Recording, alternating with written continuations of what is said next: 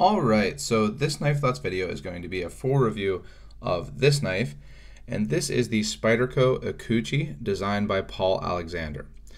And the Ikuchi is a knife that I've been interested in for a long time. I've actually seen it in person at stores a couple times and never pulled the trigger until I saw this knife for sale by Indiana Knives at a bit of a discount because a customer had returned it saying that the detent was too strong. And so it's normally about $140. I got it for $115 and decided, why not? I can get it for a little bit of a discount and put it in my pocket and collect my thoughts on it and do a review. So I've done that, and I've got my thoughts together, and so here is the review. So first of all, this is a really interesting design. I have another knife by Paul Alexander, the Ouroboros, which I really like, and it's a good comparison of the difference with the Ikuchi compared to Paul Alexander's other designs. Now, I haven't had his other two knives that he has done as collaborations with Spyderco, which are the Pirata and the Sliverax, but they share a more similar design, much more similar design to the Ouroboros than to the Ikuchi. So the Ikuchi is a little bit of a departure in design for Paul Alexander, and in a video he said that was part of the point. He wanted to make something that was different and that would fit a relatively long blade into a really thin and small handle with the compression lock, and make it so that the blade does fit pretty much entirely into the handle so that you can put this in your pocket and have it not take up very much space. And it really does that. I would say that this knife is kind of a modern gentleman's knife. So it's a knife that you can put in your pocket, have it not take up very much space at all. It even kind of lines up with your pocket. So when you put it down into the pocket, this curved back of the knife, of the handle, is where your hand would go down in. So there's no flipper that sticks out, to kind of catch your hand on. The blade is not tall, again, it's completely inside the handle, so you don't have to worry about it pushing against your phone or anything like that. And it really, I think, is successful in its design as a modern folding gentleman's knife, and I appreciate that. I think it's a really cool design. It gets a relatively good amount of edge, so the blade is about 3.25 inches with about 3.2 inches of actual cutting edge into, again, a relatively small handle. And as always, I really like the Spyderco wire clip. So it sits deep in your pocket, you don't have to worry about it taking up too much space, and just, looks cool also with the blade sitting completely inside the handle. And as you can see, he put this hole through the handle so that you can see all the way through because of that Spyderco trademark hole. And now the hole is obviously not functional on this knife, but it is a cool little design feature. So definitely a very cool design. It has a nice thin full flat grind, so it would slice relatively well, and I haven't used it a whole lot for heavy cutting, which again is not what I think this knife is really designed for. And actually in a video Paul Alexander says the same, that it's more of a light use knife. But it does cut well. It's relatively thinly ground. It has an upswept type blade, and really kind of, again, going with the gentleman's knife design style, it reminds me, funnily enough, of the Rough Rider bow trapper. So this is a popular knife from Rough Rider, which is a budget traditional slip joint brand and also modern knife brand, but it kind of has some similar design to it. As you can see, they both have the upward turned blade and the downward turned handle. The Ikuchi is just a little bit less extreme on both than the bow trapper.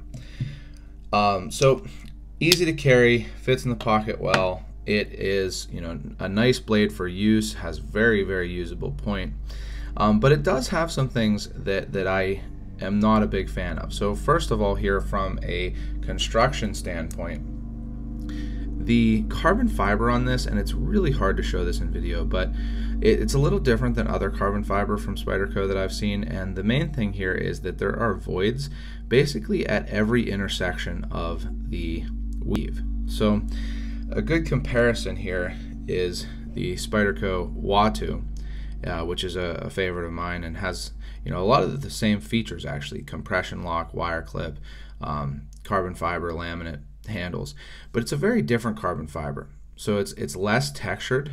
The texture is much smaller, so it's a closer texture on the Ikuchi, but it's also duller looking. So the Ikuchi has much more shine, chatoyance, or whatever you call it, and it doesn't have those voids, so you can't really see the voids there, whereas on the Ikuchi, each of these intersections where the weave comes together, there is a noticeable void. So that's an interesting thing. I don't know if it means that it's lower quality carbon fiber. I don't know. I don't have a whole lot of knives with carbon fiber, but to me it does look less quality. It doesn't look as good as the carbon fiber, again, on the Ikuchi. So that's one thing that I'm not a big fan of on this knife. Another thing is that this cutout for the compression lock is really small. So again, I'll show you a comparison to the Ouroboros. You can see this difference in shape of the cutout to access the compression lock, and then also with the Ikuchi. And so the Ikuchi is a good example because it shows you why I think this cutout is small. You can see that on the Ikuchi, you're not going to get cut by it, but there is a little bit of exposure of that edge there. I've never had any kind of issue with it whatsoever, but it is exposed somewhat.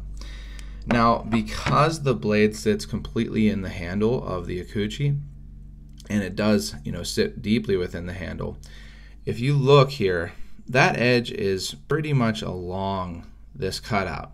So if this cutout were to be made a semicircle, like on the Ikuchi and the Ouroboros and most compression lock knives from Spyderco, that edge would be pretty exposed to the point where I think you might be able to cut your finger on it. So I do think that that's why this cutout is so small and shaped differently than on other compression lock knives from Spyderco.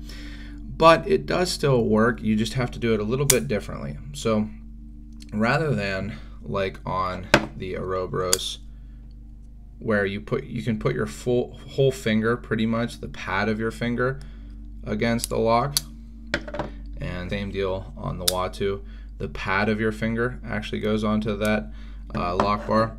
On the Ikuchi, you have to use your fingernail. So I just can't get the pad of my finger on that lock bar effectively. So I actually use my fingernail to unlock it. So actually getting my fingernail against that to unlock it. And it does work. I haven't really fumbled with it too much in actual use, but it's a little different. It's something you have to get used to, and not as, I guess, intuitive as the normal compression lock, unlocking. So that's another thing that I'm not a huge fan of, but I think it's a necessity because of the design. The next thing that I don't really like, though, I don't think is a necessity. And what this is called by a lot of places is a wheel lock, or I'm sorry, not a wheel lock, a wheel flipper. And the reason for that is because rather than a flipper tab, like on even this knife, which I'm actually not a fan of the flipper on this knife either, but this is the Civivi Kiwi. So it has more of a tab on this knife. This has completely a rounded section, and you use the jimping to get purchase on it, and then flip it open with that wheel. And I think that the reason for that is because it allows the blade, again, to not stick out above the handle. The flipper tab doesn't stick out above the handle like on most flippers. But I still don't think that it's necessary. What I think could have been done here and would have been better is to make it come to kind of a square point here.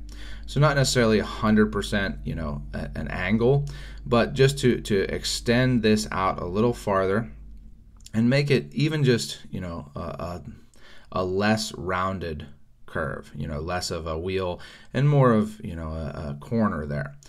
And the reason I think that would be better is because I am just not a big front flipper style flipping person. It's not what I'm used to, and I think that it's less consistent for me.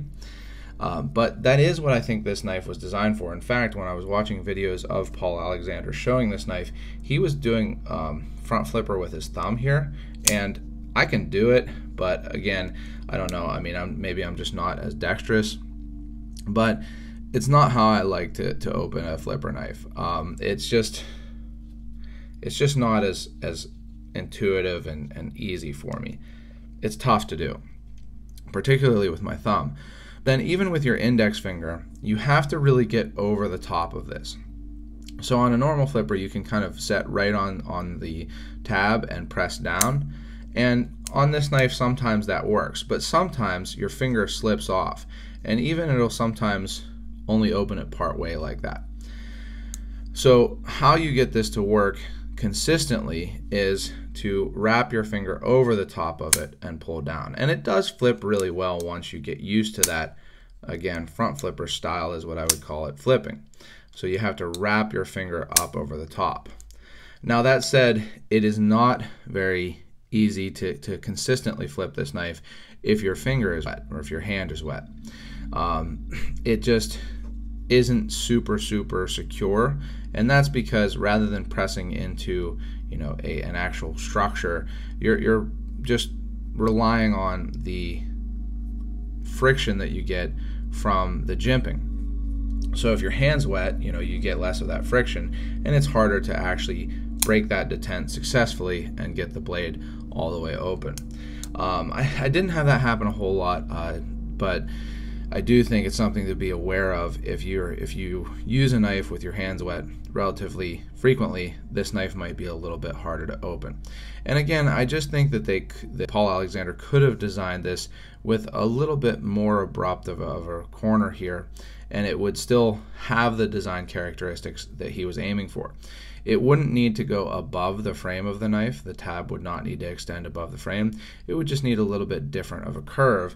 And even with a little bit different of a curve, it wouldn't extend in front of the handle here when the knife is open. So I do wish that that was designed a little differently. And to bring it in again here, I had the same thing with the Civivi Kiwi. I just wish that instead of being designed specifically for front flipper style flipping, it was designed for both, which you can still definitely use front flipper style flipping if this knife had more of a tab here, came out to a little bit higher of a corner. But you could definitely use more classic style flipping more effectively. So I wish that it had that, but I still think that it's a cool knife. I'm not sure that it's a knife that I am going to keep, but it's something that if you are comfortable with that front style flipping and you are looking for specifically a modern gentleman's knife, I think that this is a knife that would work well for you.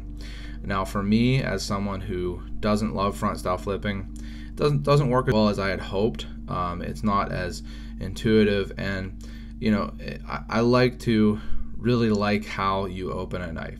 It's something where it should be fun to open and close it, because let's be honest with ourselves, when we're buying knives of this price range, we're not doing it for pure practicality.